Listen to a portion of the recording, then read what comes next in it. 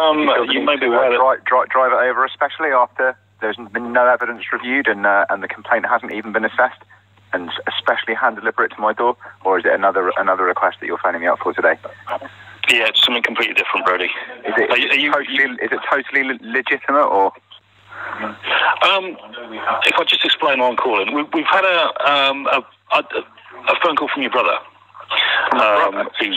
Yes. Have you been in touch with him recently? Yeah, a little while ago. Yeah. He's being held against his will and abused by some criminals, as you're probably aware. Right. Which brother is this? Just to confirm we got the right brother. Connor McLeod. Right. Okay. Connor's been in contact with us. Some people have been telling him to make several police reports to try and sort of add legitimacy to the fact that he's being very, very seriously abused and is in a lot of danger at the moment. A lot of it is sort of a subterfuge. They've been telling him to try and report a Facebook page, which he's been trying to claim that Avon and Somerset Police are very interested in investigating his Facebook page. He was involved in, he's been being physically tortured and mutilated. He's been to hospital on several occasions, and he was involved in a break into my house just recently, which he's been censored to not reveal details of. And there's been several times where he's been he completely changed his narrative very, very obviously recently. I've got a library of telephone calls with him where you can hear that he's being physically abused and is in a great deal of pain and is wildly changing his narrative. You can also hear there's third parties in the background and what sounds like firearms being discharged as well. These people are dangerous, and he's in. We'll obviously try and get back. We'll obviously a lot of the crime reports. Try and get back in touch with him.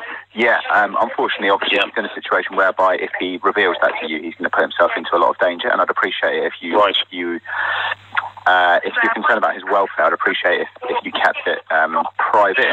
I would like to keep that as an anonymous report.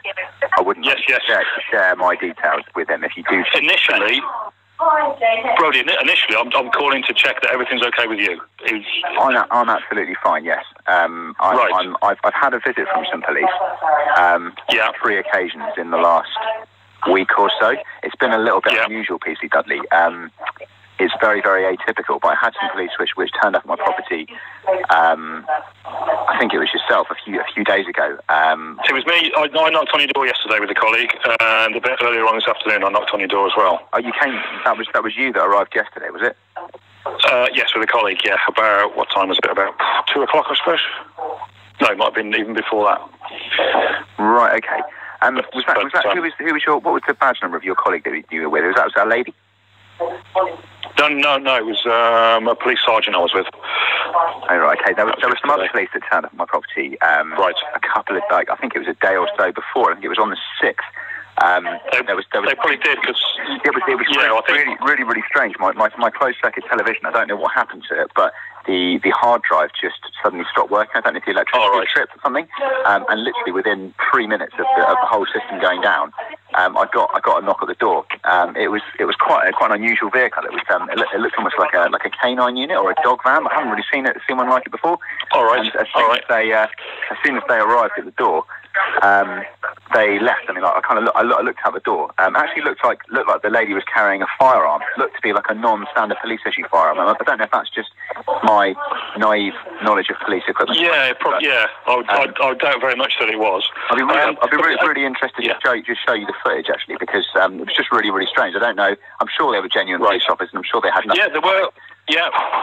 When I called yesterday, I wasn't the first officer to call at your door over the past few days because, as I say, we'd had contact from your brother, and we just needed to check that everything was okay with you. But if you're telling me that you're fine, we can pursue things with your brother. So we'll leave it at that for now, Brody. Thanks for speaking to me today. So I'm very interested to know what it is that you're concerned about in terms of speaking to me. Well, it was a case of again, we'd had this call from your brother, and it was a case of is there anything that you need to make us aware of? So what did my brother say? Well, I can't.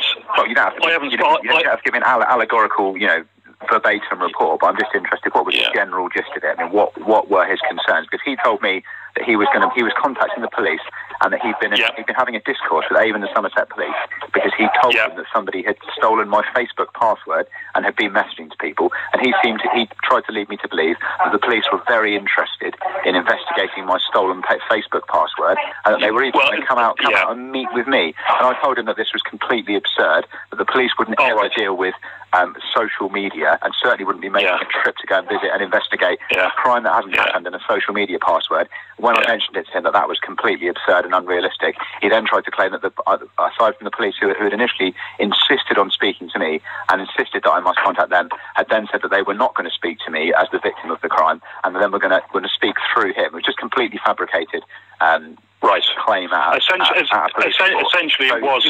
He's then backtracked on that narrative and just basically, because I said that was complete horseshit, because it was. What's then happened is that nothing further has come of that. He's claimed that the police have tried to contact me on more than one occasion, but they haven't had any contact from the police at all, which is because he never contacted the police, and it was just an attempt to try and get me, for one reason or another, to contact them regarding this. That letter from Chris Tapley, that was really unusual. Where did you actually get that one from?